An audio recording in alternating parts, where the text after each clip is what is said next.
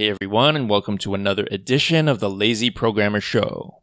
In this video, I want to talk about one major pitfall for web, mobile, and backend developers who want to get into machine learning.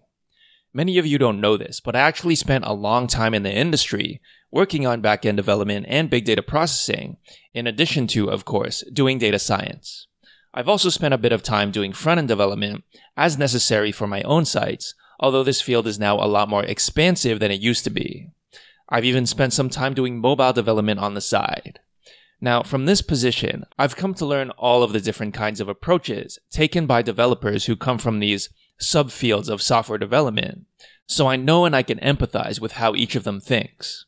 The thing is, if you try and group machine learning in with these other groups, you'll find that machine learning is somewhat of a black sheep amongst them. People often think, well, React Native is coding, iOS is coding, and machine learning is also coding. I am a coder, therefore I can do well if I transition to machine learning, and surely my background in development will be beneficial. Unfortunately, this is where many developers go wrong. Before we continue on with this lecture, just a short reminder that we are already 2 weeks into the month-long VIP sale of my latest course on PyTorch. After releasing the leading TensorFlow 2 course on Udemy, I thought it would be an excellent idea to teach PyTorch 2, the next up-and-coming major deep learning library. In fact, many indicators suggest that this era is already here.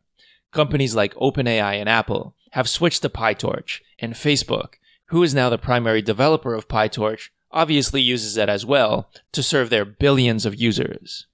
Today, most research papers are implemented in PyTorch, so I think the evidence is clear where the field of deep learning is going. Use the link in the description below to get your copy of the VIP version of PyTorch today. Remember that the VIP version contains entire sections of material that will not be available in the non-VIP version of the course. This course contains everything from the basics like ANNs, CNNs, and RNNs, all the way up to transfer learning, recommender systems, GANs, NLP, facial recognition, and building a stock trading bot using deep Q learning. Again, these coupons expire in a month, and we're already 2 weeks in, so get your copy today. So let's get back to why it's not a good idea, if you come from a background in web, mobile, or backend development, to assume that you will fare okay when it comes to machine learning. This is especially true if you are a developer who thinks more in terms of building systems out of APIs, as opposed to a developer who thinks more algorithmically. If one of your main mantras is, don't roll your own whatever, then this is probably you. Now, don't get me wrong, this mantra certainly has its place. Obviously, you don't want to build your own functions for sorting or SSL, as that would be very silly. However, I find that many modern developers who have problems learning machine learning fall more on the side of using APIs, instead of those who think algorithmically. So that being said, what are the pitfalls that these developers face when trying to learn machine learning? To summarize, here are the main points. Firstly, they assume that to learn machine learning is to learn how to use APIs that do machine learning under the hood.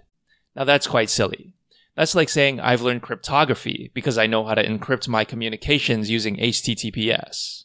Well, no. Just as the everyday web user typically does not know cryptography, so too, a user of IBM's or Microsoft's cloud APIs does not know anything about machine learning. Second, in the process of learning machine learning, students sometimes think they're going to be taken through some kind of guided project, kind of like how you would build a website. Maybe you start with some static pages, then you create your user table, then you create your login form, and so on and so forth. Machine learning algorithms don't really work that way. So let's break down each of these points. The first point is, it is incorrect to think of machine learning as using APIs. Someone once tried to tell me, but you don't need to become a mechanical engineer to learn how to drive a car. Well, that much is obvious, but you're getting your roles confused. In order to build a car, you need to be a mechanical engineer, but you don't sign up for a course on how cars work if all you want to do is learn how to drive. If you want to learn how to drive, you sign up for a driving school. Similarly, if all you want to do is use machine learning, go out and buy yourself an iPhone. You will be using machine learning every time you talk to Siri. However, I think most sane people understand at least this difference between using machine learning and being an actual machine learning engineer. Now that example was a bit extreme, but let's go one layer deeper and talk about students who think learning machine learning is all about using APIs. Here's a random page I picked out from one of the most famous machine learning books of all time, Pattern Recognition and Machine Learning by Christopher Bishop. One astounding characteristic of this book is that it does not contain any code at all. Would anyone argue that this book is not about machine learning? I don't think any student has enough guts to say that one of the most famous machine learning books of all time is not actually about machine learning.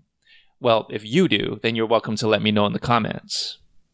Now, one might object and say, why not pick a more modern book, such as the Deep Learning book by Ian Goodfellow, the inventor of GANs? Well, sure, if you insist. Let's go try that book. Here's a random page from Ian Goodfellow's Deep Learning book. Uh-oh, what do we see? We see that, yet again, there is actually zero code in this book. And again, I think you would be hard-pressed to find someone who doesn't think this book is about machine learning. Personally, I think it's very important to learn how to implement machine learning algorithms and not just study the math.